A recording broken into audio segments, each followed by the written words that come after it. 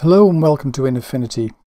Let's just finish off brushes with a few bits and pieces left over we haven't done. So let's get our brush and let's make it a red brush. There we go, so it's nice and clear. And it's these things across from here. First thing is symmetry. So if I click on this here, a line appears and oh look, I seem to have got two cursors. And if I draw one, it goes like that. So I get symmetry about this line here. So let's undo that for the moment, because when I go into the middle here, I can click on this and move it to anywhere in the picture. So if I want to do some particular painting in any part of an image, I can do that as well. If I click on the lock, watch the little point in the middle there where I can move it. I click on the lock over here, so that disappears, so I can lock it in place. And if I click on mirror, now they both go in the same direction. Take mirror off, and they go in opposite directions. And finally, the number of here, 1, that's 1. I can change this to up to about 16, I think. Here it goes up to 16. And when I got 16, you can see 16 wires around here. And oh look, when if I paint here, so I can actually paint a donut like this.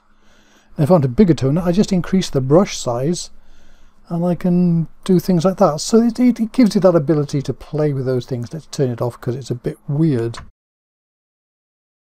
There we go. So what else have we got? Blend mode. This is kind of handy.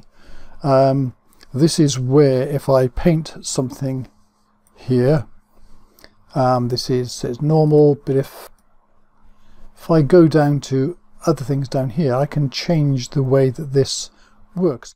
What happens is if I say let's do a difference, and why is it cyan here? Because I've got the difference between the red brush and the white underneath. And if I go underneath, this is like putting two layers on top of one another and using the blend mode, but it is only done for each stroke, pen stroke.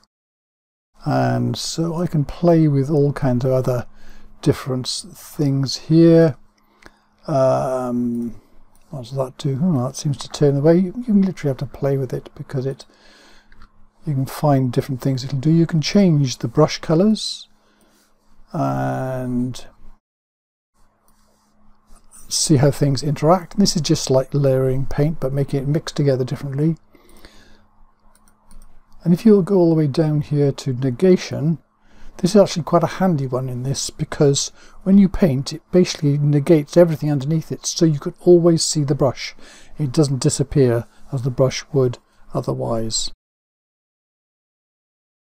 Get rid of that. Next one, wet edges.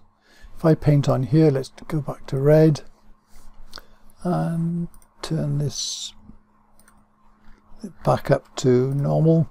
So I got a red brush, but look what I got here. It's sort of red around the outside and sort of pinker in the middle. And this is because it's emulating wet edges like you're painting in watercolor.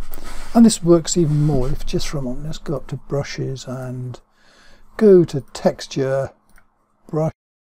Now when we paint with this, you can see the kind of effect you're getting there. It's like you're painting with a brush, and the water color effect is happening.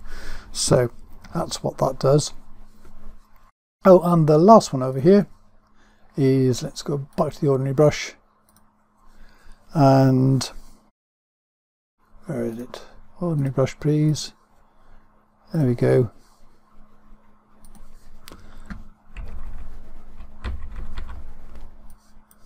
There we go, painting normally. If I go to erase here, take the erase brush, and I paint here, I'm knocking a hole through this to the checkerboard underneath. Now if I go back to my paintbrush, if I try to paint over that, it goes over the top of it. But if I check protect alpha, alpha is transparency, so now if I come up to it, you'll see it's protecting the transparent things. So there you go. There's a few last bits and pieces that you can do with brushes. We've gone through quite a bit in several videos, but they're useful things to know about, and now you know you can do all kinds of stuff. So thank you very much for watching.